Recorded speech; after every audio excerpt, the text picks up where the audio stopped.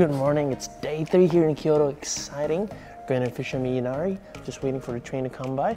Train comes in around 5:49, very early in the morning, but you want to beat the crowd, so see if we can get some more great footage there. All right, let's go.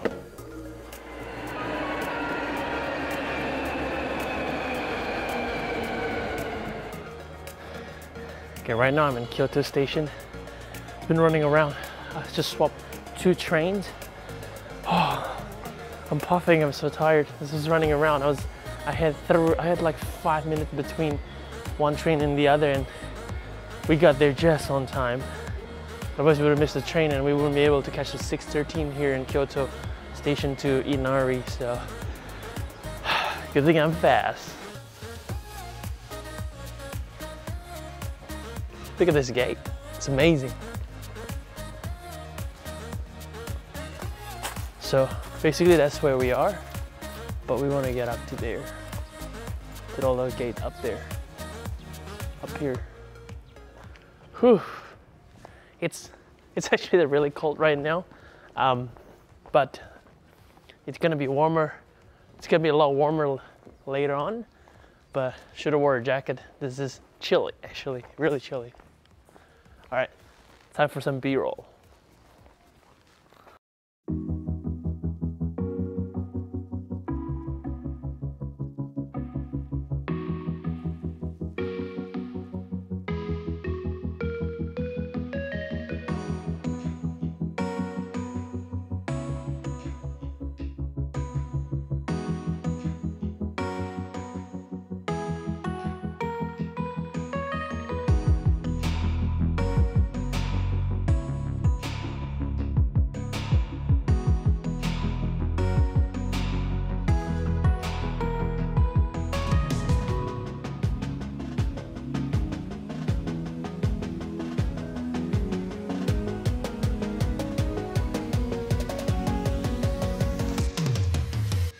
So I'm here in Fushimi Inari, and this is sort of the scene at 6:30 in the morning. Check it out.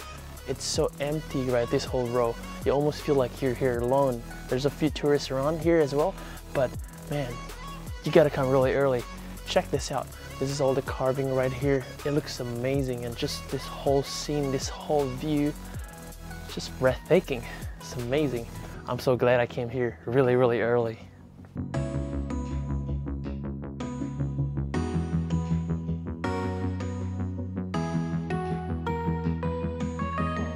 So you see this? As you get up further up to the top to Mount Inari, the gates gets bigger and bigger. And what it is the bigger the gate is, the bigger chances your wishes is gonna be granted. So, because all this gate, they're all donated by obviously big companies, so they got big wish.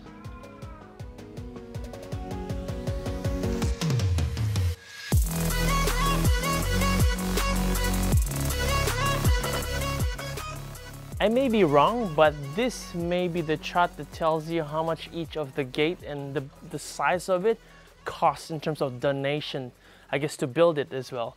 So obviously the 10 one being 1,300,000. Wow, that's a lot of money. You can just see the scale of the donation right here.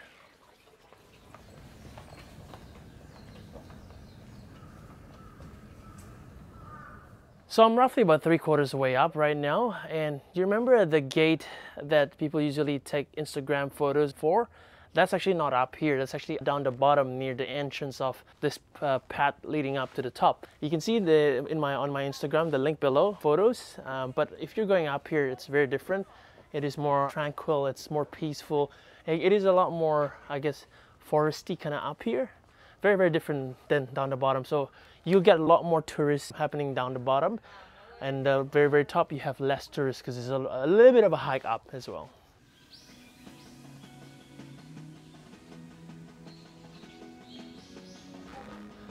Okay, I made it to the top like an hour later. Let's just take a look. This is well worth it.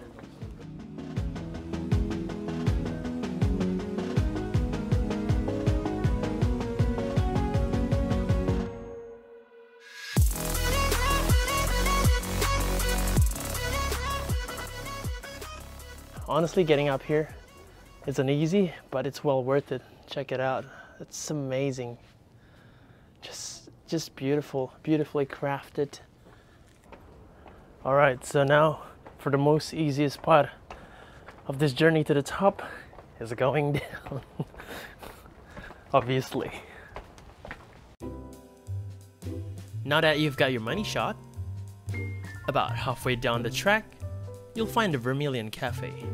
And boy, they serve some fantastic coffee. With a view too. So, sit back, enjoy a cup of coffee, or maybe some breakfast. You'll thank me later.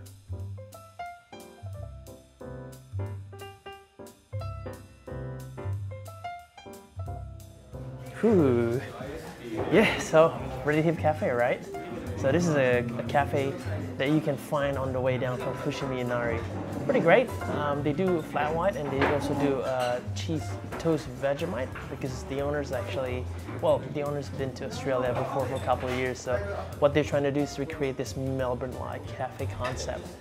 Great stuff. But I ordered a pour over single origin. I love my single origin.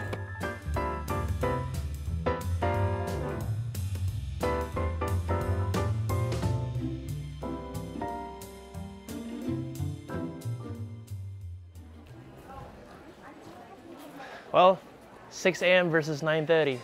I'm glad I came at 6, tell you that.